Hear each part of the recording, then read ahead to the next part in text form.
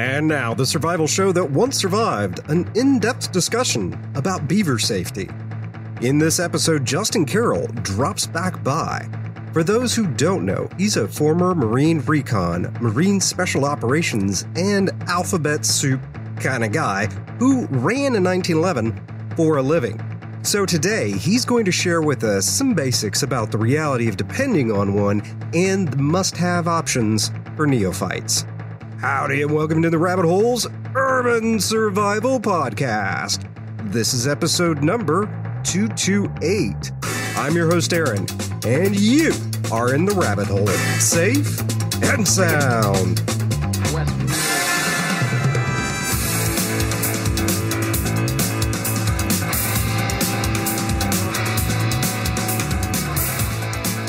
Justin, welcome back to In the Rabbit Hole, dude. Aaron, thanks for having me on, man. Now, this is fun because you're actually here in person. You are live and in the studio. We've hung out and drank beer and ate pizza and played with your puppy dog, Pepper, and having all kinds of fun. Yeah, it has been a good time, man.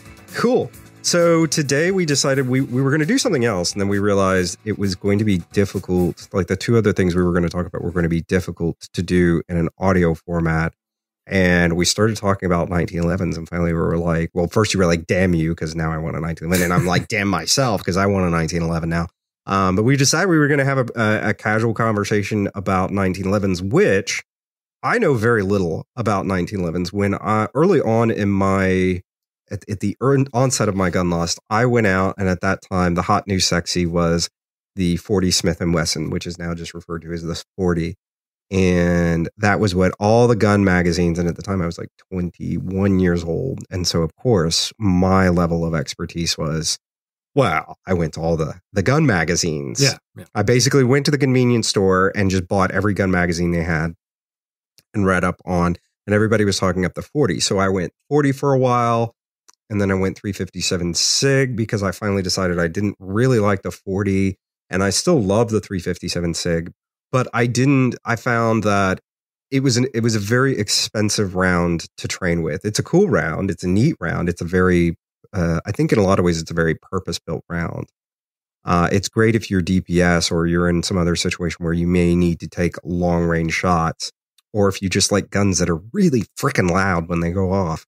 And then I eventually settled on the 9mm, but I never ended up with the 1911, but I always thought, those are really cool. One day I want to, it's, for no other reason that it was the gun that my grandfather carried in 2 wars. It was the gun that my dad had. It was, it is a piece of Americana now. It is truly a piece of Americana. So for that reason, I've always won one. But as far as understanding them, that is not something that I know much about. So let's start there. Rule number 1, if someone doesn't listen to the rest of this episode, what's the number one most important feature that is going to make or break a 1911? If it doesn't say operator or spec ops or tactical on the side of it, throw it away. It's no good. Yeah. Well, now you have totally validated some opinions of it. I wanted to put tactical operator operating tactically across the side because I really just, it needs to be just a total badass. Because it's 1911, of course. Yeah, you don't want to be questioning in the back of your mind, is this gun actually tactical or operator enough for me? So you want that emblazoned right there on the side. Right. Like almost like 1-inch letters. If you can fit it on there, like the full height of the slide. Yeah. I'm thinking like really big. Even if it has to wrap over the top of the slide a little bit. Oh, that's extra tactical right there. Kidding aside, like that was one of the things we were joking about because I'm like, one of the problems I ran into was there was a few pretty cool guns that to me seemed a reasonable price for a 1911, but they all ended up saying tactical or operator or some sort of complete asinine bullshit on the side of them. And that I think is more range porn than anything. It's ooh, look at me.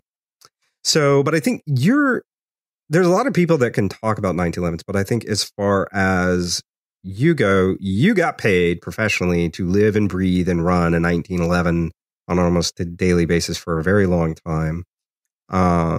So let's start at the beginning. What are your thoughts on the 1911 as a general use gun as opposed to some of the more modern designs? Yeah, so I'm definitely not the guy that says that firearms development should have stopped in in 1911 or 1912 or whenever the 1911A1 was came out, and we reached the pinnacle of firearms perfection at that point. I still think they're totally viable options, but definitely some downsides, right? Like they're, I think they're much more of an enthusiast gun than just something you can go to the gun store, slap $600 on the counter, and walk out with a gun that you can pretty well rely on, like a SIG or a Smith & Wesson or M&P or a Glock. You should definitely test those guns for reliability before you start carrying them or relying on them for home defense. But what are the odds that gun is going to be bad? On the other hand, I bought 1911s. So I carried them in the military for a number of years. That's the gun I learned to shoot, and actually had months and months and months of really professional, really top-end instruction and tens of thousands of rounds of experience on. So naturally, that's what I gravitated toward when I started carrying concealed guns and purchasing handguns for home defense and personal use. So I've owned a bunch of them, and I would not say that universally they are as reliable as a Glock or an M&P or pretty much any of the combat Tupperware you buy off the shelf today. So love 1911s. I love the feel of one in my hand. I'm so ingrained to that grip angle and my thumb on top of the safety and all that good stuff.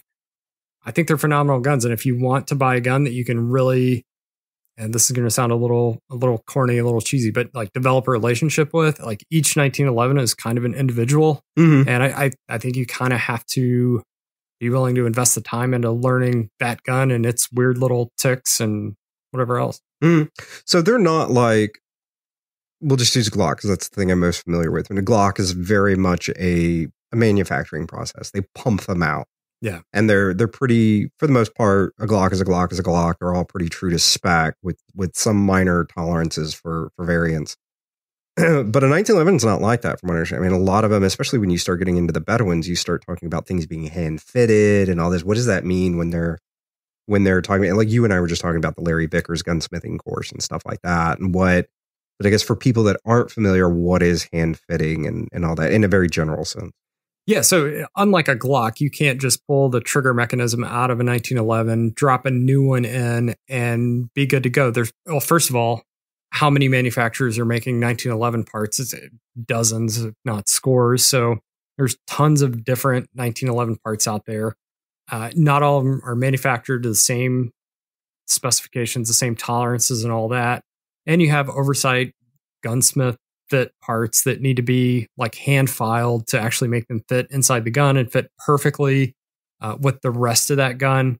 And then you have some pretty complicated mechanisms in there that kind of have to interact pretty precisely with each other if you want like the full benefit of things you can get from a 1911, which is a really crisp, like single action trigger. If you want that really nice crisp trigger that's not gritty and has a bunch of take up and whatever, like that, all that part fitment has to be really kind of precise. And there's, the more tolerance you introduce into that, the looser that gets, and you start to lose some of those really phenomenal benefits of a single action only gun. I ran into that once with my Glock. I was replacing one of the parts to remove as much of the take up as I could, or not the take up. I'm sorry, the over travel.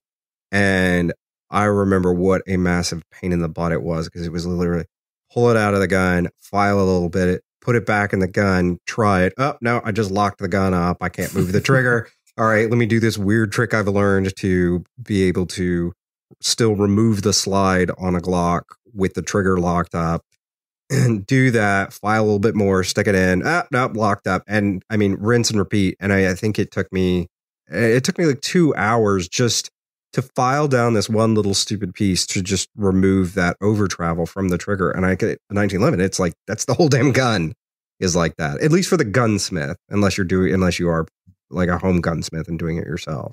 Yeah, I think if you're buying a Kimber or a Springfield Armory or something in that like kind of price range of guns, they probably have that manufacturing process down a little bit. It's probably automated to a greater extent than something like a Wilson Combat, where probably a gunsmith is hand fitting each internal part to make sure, especially the lower parts, the sear and that sort of stuff, yeah, you probably have a more automated process where parts are a little bit more interchangeable gun to gun to gun, but you also lose that precision of everything working like in perfect unison with everything else. And yeah, man, imagine doing that for like the slide rails, the slide to frame fit and everything else. And that's why you buy off the shelf 1911s that, you know, you hold it by the grip and shake it, and it sounds like you're rattling a can of spray paint because the slide and the frame to fit is not like super precise. But again, too, the tighter that tolerance is, the more opportunity for a little bit of dirt to bind the gun up and cause stuff to go wrong.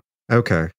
Is that a pretty, because you are somebody that ran yours in dirt and all kinds of different conditions, is that something that happens often? And is it something that under those conditions you don't necessarily want to run a super tight, super accurate 1911? Or am I kind of conflating things? No, I think you're right. And I think guns are built to kind of different standards. I think guns that are built for, you know, combat or like daily carry use will intentionally have like lower tolerances in something that's like a match grade target competition type gun. So the 1911s that we used when I was in Marine Special Operations Command and Force Recon before that were built by the Marine Corps Precision Weapon Shop at Quantico. And they were like, the official categorization was combat accurized, I think, which there was a lot of hand fitting of parts. Those guns were all hand built by armorers up there, but they weren't like these insane tight slide to frame fit guns. They were tighter than probably something you buy off the shelf, but they weren't like this perfect lock work. They were a little looser and kind of purpose built for that. Mm-hmm. So is it really the uniqueness, the I guess, so that it's easy for people to get their arms around? So is it really like the personality of the gun, we'll call it, like all its nuances, and is that really where a 1911 is different than owning a Glock or anything like that? Because like with a Glock, it's like as we said earlier, a Glock is a Glock is a Glock is a Glock. You know, maybe you change out the sights, maybe you do some work on the trigger, maybe you drop an apex trigger in it or something like that. Maybe you do some sort of stippling or something in the grip to kind of customize it and make your own. Or you go off the rails and you turn a perfectly good $500 gun into a $1,500 gun. I think we were joking about that last night. But with 1911s, is it more about like, this is my gun, this is a very personal, it's got its own personality, this is how we jive, I know its kinks and weirdnesses and everything else? Is that really the attraction? Yeah, I think when it comes to maintaining the gun, much more so than running it. If the gun runs, it runs. But in fairness, I've seen probably as many 1911s that don't run as do, because, man, just like small things cause big problems in 1911s. It seems like, where like with a Glock, you really don't have to worry about it. You can run several thousand rounds without really tearing your Glock down and cleaning it and all that stuff. But yeah, those parts start to interact and they start to wear with each other. So if you try to drop a new part in that hasn't worn with everything else, that's where you tend to run into like have to start hand fitting, and especially for replacement and like just maintaining the gun. And again, back to that differences between manufacturers. Like, let's say I have a 1911 with I want to put an ambidextrous safety on it. Like, parts interchangeability isn't just as easy as like, oh, I'm going to throw an ambi safety on here. You kind of have to look at, you know, how your gun's laid out to begin with. And you can customize a 1911 to the nth degree, like whatever you want. But a lot of it is stuff that if you do it at home, I would have questions about the reliability of the gun and the, you know, just the general function of the gun. Which if it's just a range toy, probably doesn't matter all that much, and it's like play with it and see what happens, see what you can do with it. But if you're really relying on it, I would want a gunsmith doing everything to that gun for me. So as your first 1911, or if it's a 1911 you're going to carry every day and you're not necessarily a full-time gunsmith, the answer, because actually that was going to be one of my questions, is build your own or buy one off the shelf. Buy one off the shelf. Okay. Unless you're like a really experienced 1911 guy. And I'm like, to be fair, I'm not Larry Vickers or like some of these guys that are like super deep in the weeds on 1911 gunsmithing and all that. I absolutely would not trust myself to build a 1911 and rely on that gun. Mm. It would probably work some of the time, but like, man. Yeah, I don't want to protect my life some of the time. Yeah. I've been to a lot of shooting courses, both as like the military paid for me to go to a lot of fancy shooting courses. And after I got out for the first 3 or 4 years, I wanted to maintain that. So I would go to, Tiger Swan and whoever. And like you would always see that guy on the range with the 1911 almost invariably that would be having some sort of issue throughout the course. But you never see that with a Glock or an M&P or whatever. Like those guns just run, they eat whatever you throw in them. They just work. Sometimes you would see that 1911 that would just run like a champ. And that's a good feeling. That's a good thing to see. But the odds aren't in your favor, I guess. So with y'all, because y'all are professionally putting your lives on them. So was it something where they were receiving regular maintenance and regular? Because y'all were, you're trusting more than just your life on it. You're trusting like your whole team members. Let me make it easy. What kept y'all's guns running so well? When you get issued the gun, you also get issued a gun log book, and you're supposed to log every round you fire through that gun. Like at the end of the day, 500 rounds, this date, this operator. And in our armory, we had a 2112, which is a 2111 is like your basic armor coming out of armor school or whatever. Your 2112 is actually a Marine Corps gunsmith. Okay. It's like on regular intervals, those would go back to get checked out by the 2112. And in fairness, man, really rare that you're going to use that gun. Although now, like there's more special activity stuff going on, which is low visibility where a pistol might be all you have. But to that point, Marine Special Operations Command has gone to the Glock 19, like the SEALs and, Army Special Operations Command. I think that's the direction most people are moving. I think it was a great gun. It had a great run. And I just think it's probably a lighter lift to go with the Glock where parts are super easily interchangeable.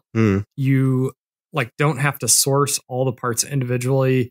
You don't have to source frames and slides and barrels. And in my last platoon, we had most of the frames were still original GI frames, or we had some Caspian frames floating around and maybe a couple of other things. But barrels from Wilson Combat, Cart, Nolan, maybe Ed Brown, barrels from all different sources. And these guns are all individually built, man, which when you compare that to paying, government rate of we'll say arbitrarily $350 for a Glock off the shelf, and damn good and well it's going to work. Logistically, it just seems like an easier lift. And 9mm, the Muse had to cart around a bunch of 45 ammo just for this one platoon that's attached to the Mew when everybody else is using 9mm. So that creates its own logistical problem. I think it probably just makes sense in a military context to go to the Glock. So, but y'all's, I guess to put a fine point on y'all's running so well, y'all's was going back to an actual gunsmith on a somewhat regular basis and being cared for and inspected. And I'm sure somebody was getting a ton lashing if they weren't fully and completely cleaning and maintaining the weapon properly. So you were constantly getting a feedback. Whereas like me, I'm not going to send my gun to the gunsmith like I take myself to the doctor and get checkups, which is basically what y'all are doing. I'm going to take mine to the gunsmith when something goes wrong and I can't figure it out, or if I want to make alterations to the gun. So that makes sense. I guess in that context, how were y'all trusting your lives with these things, putting that many rounds to them, putting them through such harsh conditions? That makes sense. They were getting checkups regularly. You made an interesting comment earlier when we were talking about this, which was magazines. You made a really big deal out of magazines to the point where I joked, you just throw away the factory magazines. So take us there for a minute. How important are magazines? What are the right magazines and why? Okay. So yeah, magazines are super important. And I think a lot of malfunctions in handguns can be traced back to some problem with that magazine, feed lip, spring, whatever, some issue with the magazine. And magazines are kind of an expendable item for me. If a magazine doesn't work, and as you know, I don't own any magazine fed handguns currently. I'm still the revolver guy. Yeah. But, a carbine, semi-automatic handgun, if a magazine stops working reliably, I chuck it. And especially in the military, that was a big thing for us. If a magazine doesn't work, destroy it so somebody doesn't see that magazine sitting on the top of the trash can and ooh, free mag. We just give it a boot stomp and dent it in really good where it's, just unusable. Magazines are expendable. And 1911s, this is a big problem because, again, you have 50 different manufacturers making 1911 magazines to vastly different standards. And we got issued, when you checked out your gun, you got issued 7 or 8 Wilson Combat magazines. And I actually personally upgraded those to the Wilson Combat 8-round magazines, which are, still the same length overall, but they take an additional round, which always a good thing, not a bad thing to have. So, man, I've seen people run like the Chip McCormick extended mag in their gun. It's like a 10-round mag that sticks out the bottom of the gun. And those worked mostly. Still saw less problems with the Wilson Combat mags. Like, unequivocally, I will say that is the best 1911 magazine out there, at least in a 45. And I'm sure they're 9mm, and I don't know if they make 40 Smith & Wesson versions. 10, they do. I think they do make 10mm. But as far as a 45 1911 magazine goes, Wilson Combat, as far as I'm concerned, is the absolute last word. Plus, they have that nice bumper on the bottom. So if you buy a factory 1911 from probably Kimber, Springfield, Smith & Wesson, SIG, whoever's making 1911s now, it's going to be a flush fit magazine on the bottom, which doesn't really give you anything to drive that magazine home when you're doing a reload. Oh, yeah. So even if I did trust that SIG 1911 magazine, which in fairness, they probably have a vendor for that part. I don't know. Maybe they make it in-house, but I'd be kind of surprised. Yeah, I think in general, to take a side, John, I think it's amazing how a lot of manufacturers don't manufacture all their own parts, or even a lot of their own parts, and they'll actually outsource it to somebody like LMT makes a lot of parts for a lot of the other really high-end AR companies and things like that. So that's interesting. So yeah, they could be outsourcing it too. Yeah. Well, it's still a Wilson. Yeah. But even if I did buy that magazine or trust that magazine, say I've shot this magazine a bunch, I trust it, I believe in it, I'd still buy some sort of bumper to put on the bottom of it just to give you something to slap. Interesting. Okay.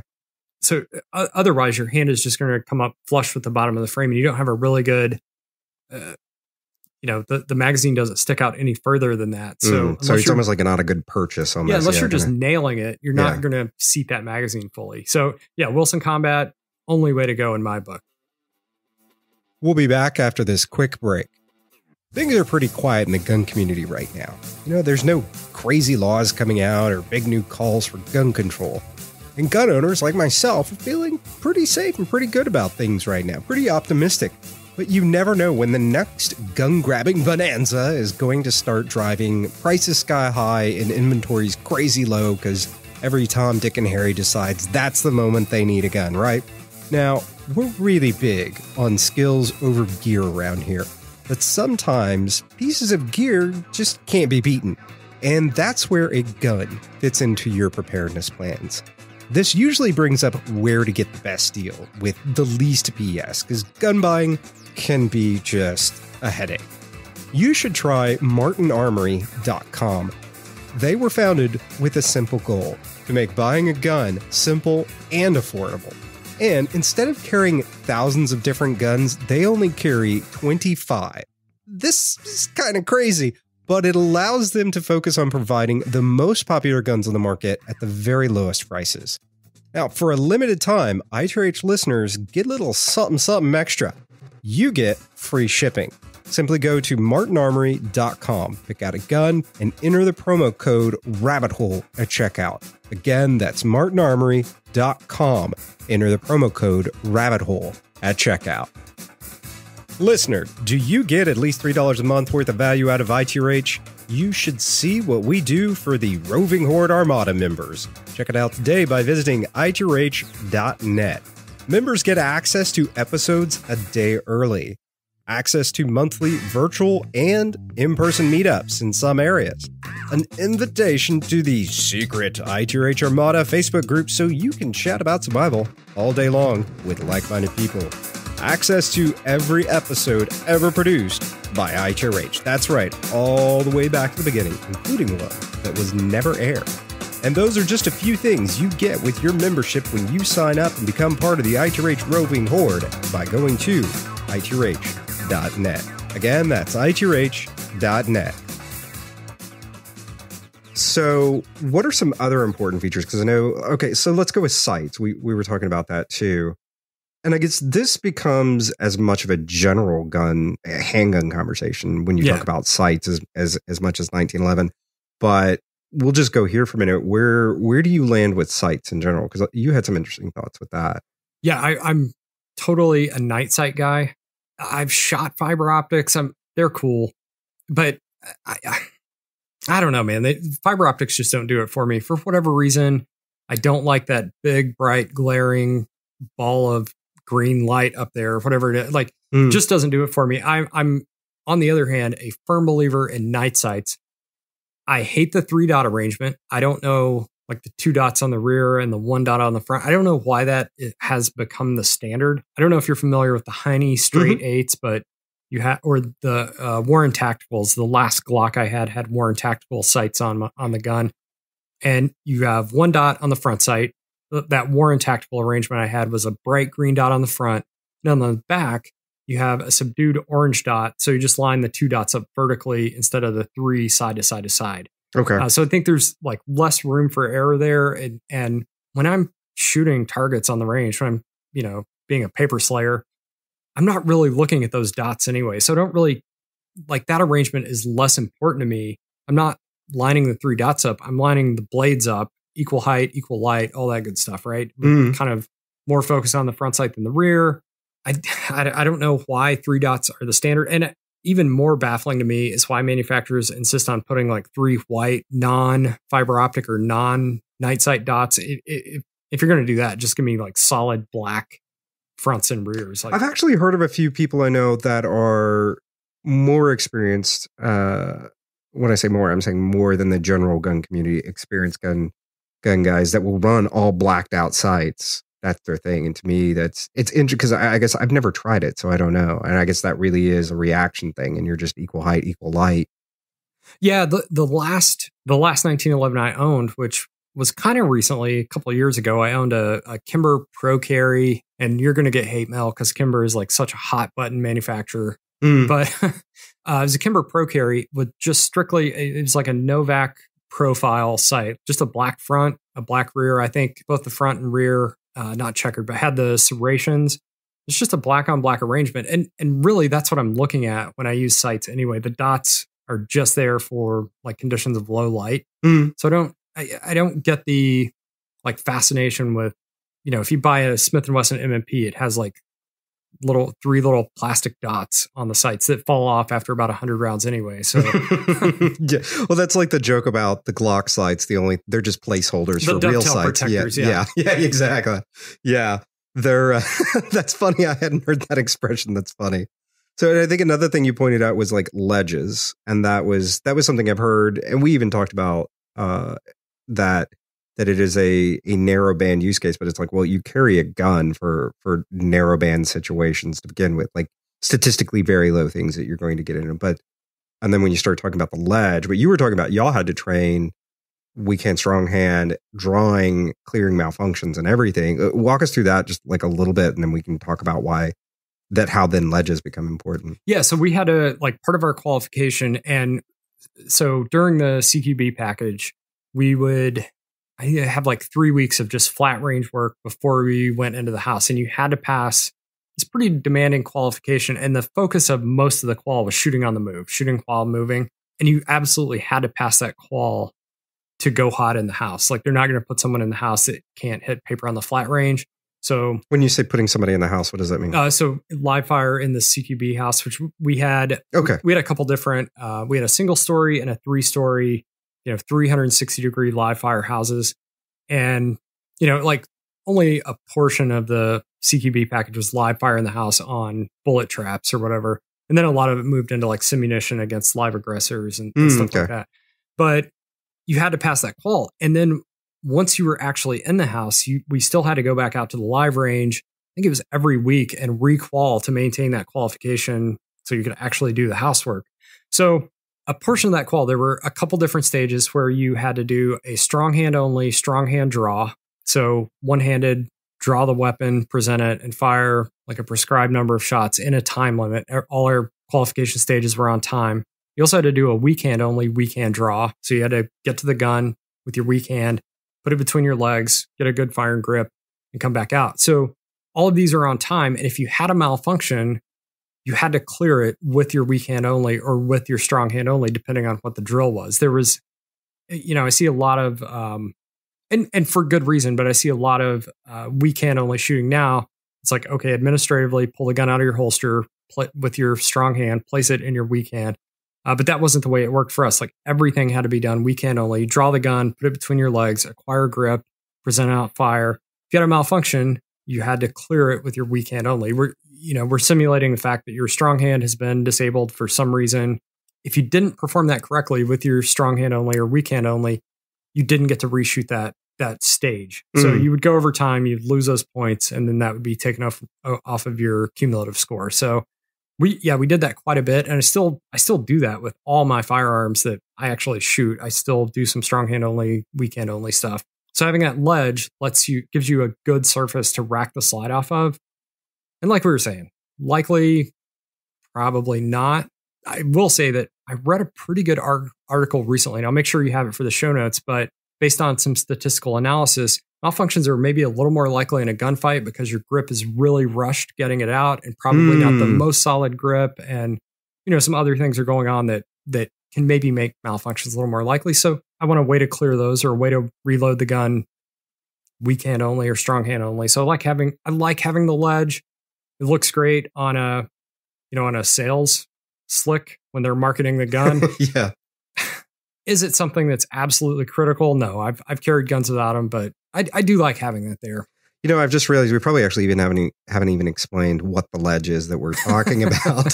So there's probably somebody out there just like, what ledge or what ledge am I jumping off of here? Yeah, you're absolutely right. So the rear sight, instead of sloping down gradually to meet the slide, as we go forward on the gun, like toward the ejection port, we'll have a nice sharp ledge. So it sticks up like just a big block, and it gives you a nice solid surface. So if I have to rack the handgun off of my belt, like that flat surface will actually catch on my belt. I can push the grip forward and the slide will stay put. So it'll let me lock the slide to the rear, or just maybe all I need to do is a tap rack, reassess, tap the magazine on my thigh, rack the slide off my belt and try it again. Does that make sense? Does that explain it well enough? Yeah, I think so. Yeah. Cause it's basically like a 90-degree turn that actually gives you a solid flat surface using the front of the sight to catch on things and then be able to manipulate the slide back and forth. Yeah. Because it is like, you're not going to manipulate it with those. I've had sights that I've tried it on my SIGs and that did not have a ledge. And they had that kind of gentle, pretty scoop taken out of them. And it just slides right off everything. Yeah. So that makes sense. Which, if that is the case, you can... Actually, the sights we ran were like the Novak, like nice, smooth slope sights. Mm-hmm. So if like we had taken a knee and needed to do that, you can use the front sight, like off your boot or something. Okay. Put the front sight against your boot, press the grip forward, and then hit the slide lock. Okay. So you'd brought up grip checkering as being a big deal. Yeah, the front strap. And a lot of 1911s you buy will still have a very smooth front strap. That's a thing that is non-negotiable for me. The front strap has to be checkered or something on the front strap. If you're already into a 1911 that doesn't have that and you don't want to send it off to have it checkered, you can buy skateboard tape. And actually, there's probably a manufacturer that VZ Grips, I think, sells tape that is cut specifically for that standard 1911 front strap. Okay. It's not the best solution. And I'll be honest, my 1911 I carried at work did not have a checkered front strap, and that's what I used. But I always cut that so it fit under the grips a little bit, so the grips would screw down tight over it to keep it from sliding around or sliding off or whatever. But that's a pretty workable solution, with the caveat that you probably need to keep an eye on it and change it out occasionally, because that glue will eventually give up, and you'll find yourself getting a really tight grip and feeling that skateboard tape like just slide around just a little bit. Yeah. And I don't like that. I would imagine not. That's interesting. I wonder why y'all's didn't have some sort of grip or texturing or something on the front. Who knows, man? Some sort of military specification. That box didn't get checked for whatever reason. And a lot of those frames were really, really old. But like our armor was able to look up the dates, and some of those are manufactured in the 1940s and were still in service. And some of those frames get cracked and get, demilled and I wonder, and this is where it's evident that I'm not a 1911 expert. I wonder if maybe frames that are meant to be checkered are made a little thicker around the front strap, so there's actually room to checker that. And those were just like actual GI frames that were very thin and couldn't be checkered. Maybe I don't know. Interesting. So what does that checkering do in that surface? I guess is it just allowing you to keep a better grip? That much more friction on the weapon? You'll notice if you pick up a 1911 that's not checkered, like that Kimber I was talking about, that Pro carry, and that wasn't a carry gun. It was a total impulse. It's very slick. The front of the gun, like you pick up a Glock, your Glock has like, checkering and finger grooves and all that stuff along the front strap. Imagine if that thing were just perfectly smooth and slick and like nicely rounded off. It's a very slick surface that's kind of at a critical part of your grip. As far as like checkering, like the mainspring on the back, the mainspring housing, nice to have, probably not absolutely necessary relative to that front strap grip. That's a significant percentage of what you're actually holding onto the gun with. So, okay. You brought up bushingless barrels versus bushing barrels, and start to talk us through that a little bit. Okay, so the bushingless barrel, those will typically have a very like thick profile barrel, a bull barrel.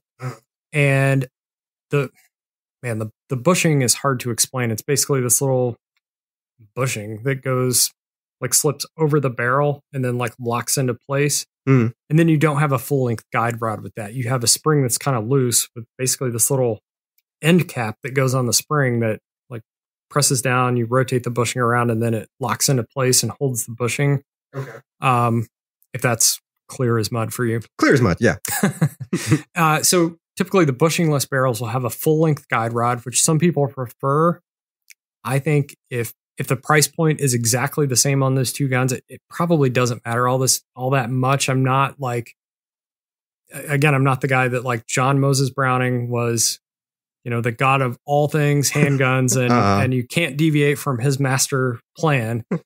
But I don't think the bushingless barrel or the bull barrel really does anything. So I certainly wouldn't pay more for it. If you're looking at a 1911 and thinking, this one with the bushingless barrel is $100 more, I wouldn't pay $100. Also, it makes the gun a little harder to take apart. A 1911 is actually pretty easy to take down without the bushingless barrel. When you get the bushingless barrel, though, then you start to need like maybe special tools to take it down. You have to. Interesting. Okay, I didn't know that.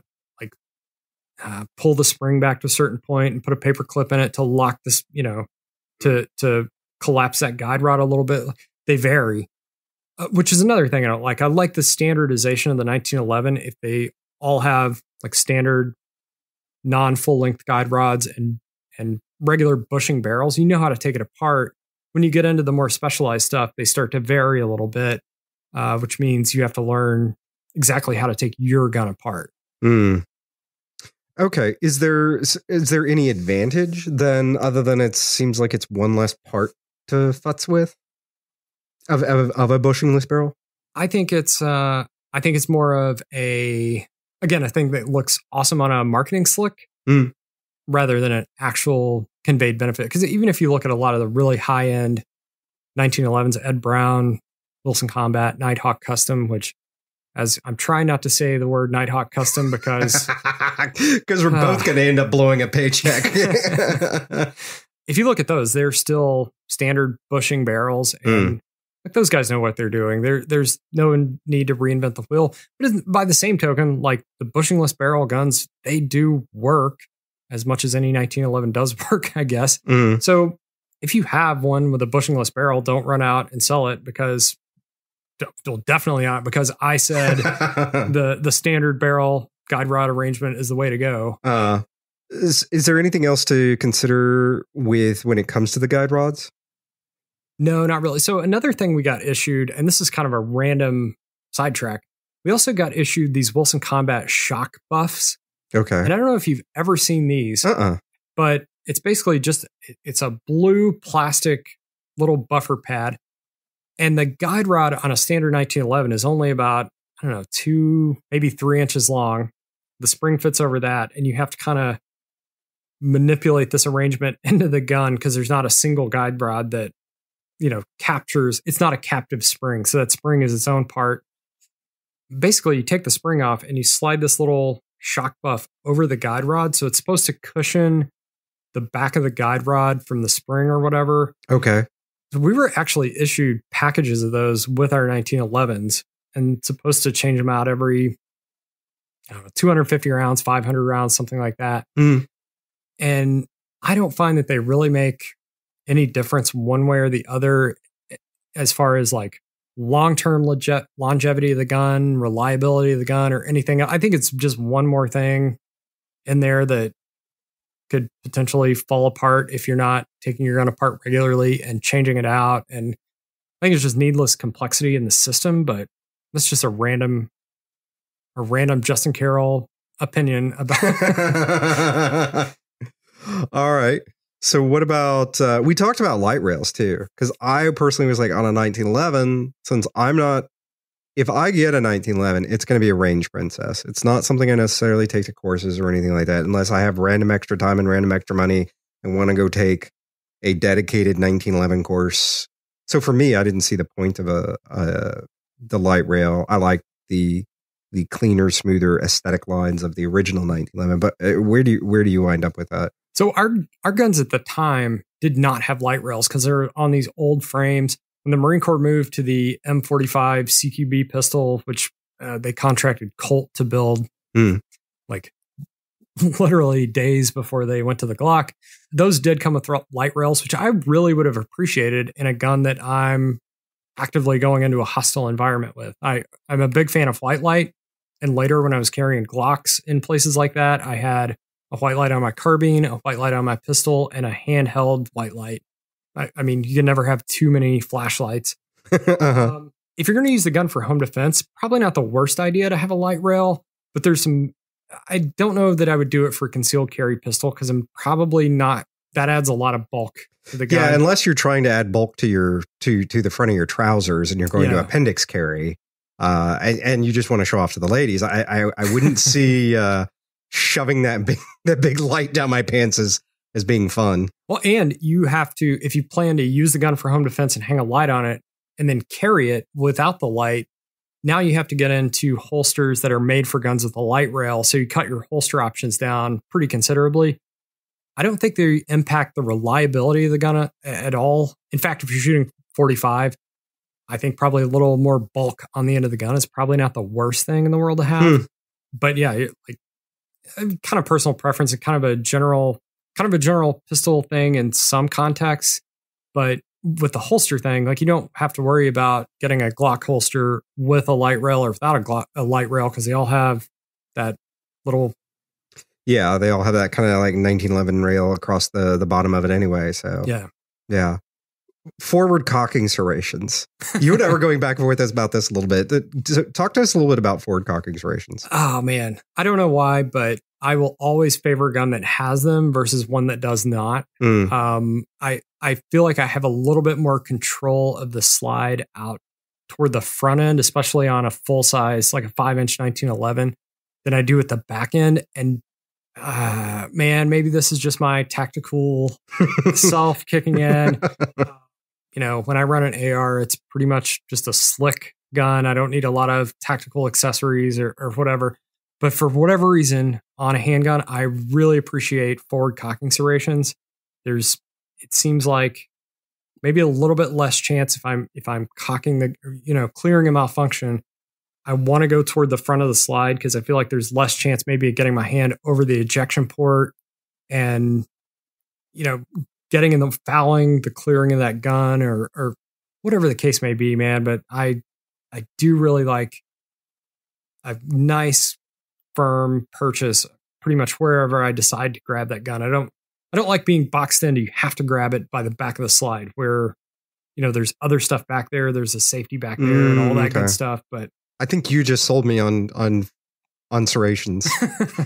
Go ahead. I'm sorry. I mean, that's pretty much it. If you handed me an otherwise perfectly functional and, working 1911 that didn't have front cocking serrations, I wouldn't discount it as a working fighting pistol, but I do like having those if I have the choice, I guess. Mm-hmm. Okay. So I think for me, what just kind of sealed it was the idea that it's more options. it's one more place on the gun that you can grab and move forward. Although it still worries me. I still think, I'm going to burn the shit out of my fingers. I hate getting burned. Not that I know anybody who really that's not true. I knew this one girl. No, I don't remember. So as far as there was one that I was looking at, and it had the Wilson Combat Magwell. I guess it was an extension or a flare. What is that? It was like an extra piece you can put down on the Magwell.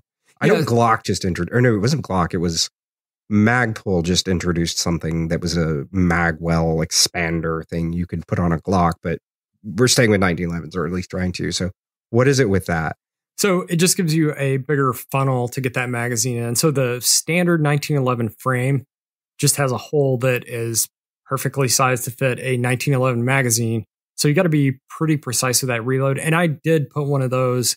We had a pretty good policy about if you want to modify your military issued gun somehow, just run it through somebody, make sure it's not something crazy.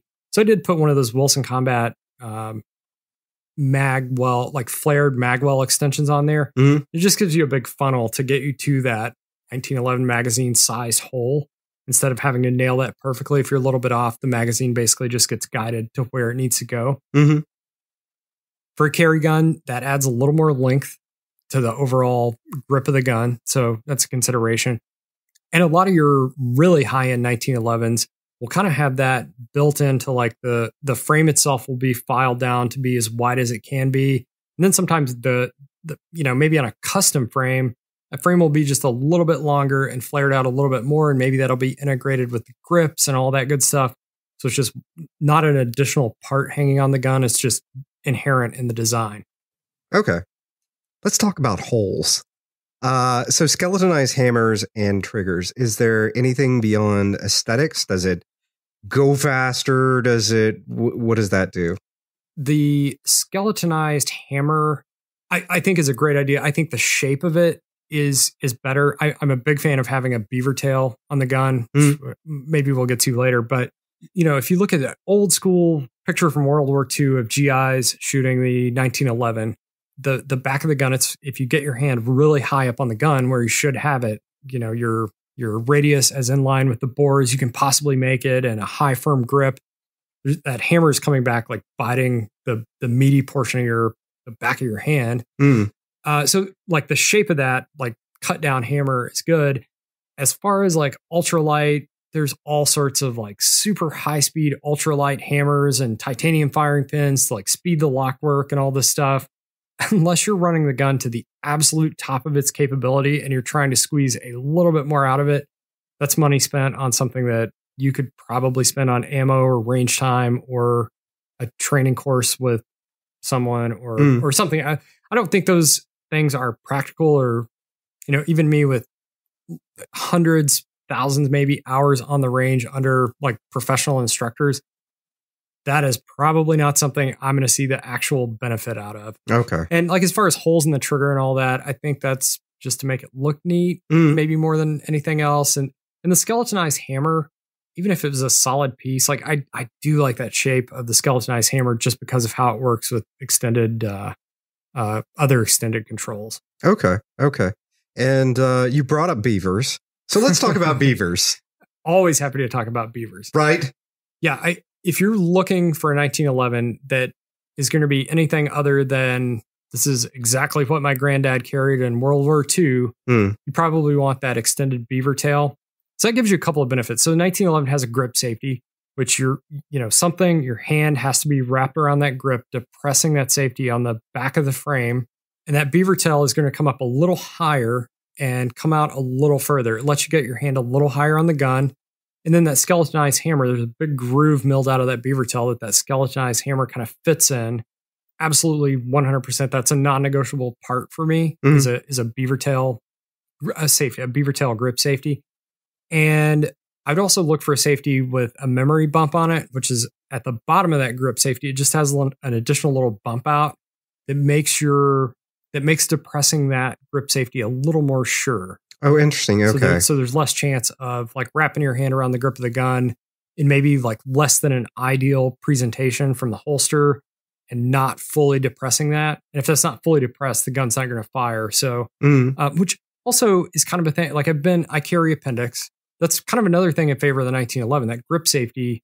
Even if everything's gone wrong, your safety is deactivated and something falls into that holster that's going to interact with the trigger. As long as you're not depressing that grip safety, you still have a pretty good margin for error there, I guess. And I'm not saying to be cavalier about reholstering in the appendix position, but that gives me a little more, just one more level of comfort if I were going to carry a 1911 daily, which I'm not currently, but if you keep showing me sexy 1911 pictures. Yeah. I guess for context, we were playing around on the Nighthawk website before recording, and I think we were both working ourselves into a lather going, do I really need a $3,500 1911? No, I probably don't, but I would like one.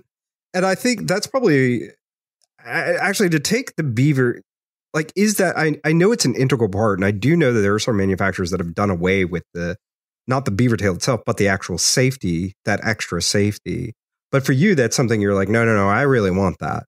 Yeah, I kind of like that. And that's a thing that if you, like, same with the 1911, the thumb safety, with an extended thumb safety and with that beaver tail safety, it's my opinion that if you're gripping the gun correctly, both of those safeties are going to be deactivated kind of on their own. You don't have to think about it a whole lot. So when I come out of the holster with a 1911, my thumb automatically goes to the top of the thumb safety.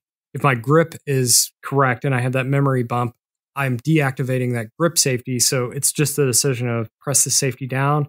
And that's the whole time I'm shooting that 1911, that strong hand thumb will be riding on top of that safety, making sure it doesn't get bumped back up. And just, it's a good index point for knowing my grip is where it should be. That thumb should be right along the top of that extended thumb safety. Okay. All right. Well, I think that's a good place to leave off, and we can go back to looking at sexy pictures of Nighthawk. Nighthawk custom 1911s. Dude, it has been lots of fun hanging out with you and finally getting to meet you in person and getting to play with your puppy dog and stuff. And dude, I really appreciate you dropping in. Yeah, thanks for having me, man. For more delicious gun goodness, check out Justin's Revolver blog by going to revolverguy.com. Links to Justin and other resources from this episode can be found by going to intherabbithole.com/E228. Support the show and get great members-only benefits at the same time by becoming part of the Roving Horde Armada. Go to itrh.net. Again, that's itrh.net for more information. With that, we wrap up episode number 228 from the Lone Star State. Till next time, stay safe and sound.